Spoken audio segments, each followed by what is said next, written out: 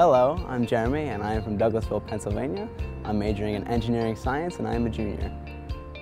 I want to tell a story because everyone's story is different, and if people keep hearing these same stories of like the fables, the folk tales, you're gonna just get this idea of one story in your mind, and by me telling my story, even if it aligns with that, it'll just be something else that someone will grab onto and have in their holster to whip out in the meantime if they need to.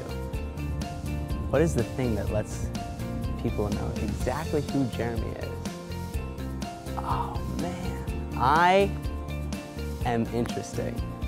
I want to do things. So I think the defining characteristic of me is I like to do things. I like to be curious. So I think if someone sees me walking around campus, I'll be thinking about something. I'll be curious overall in general.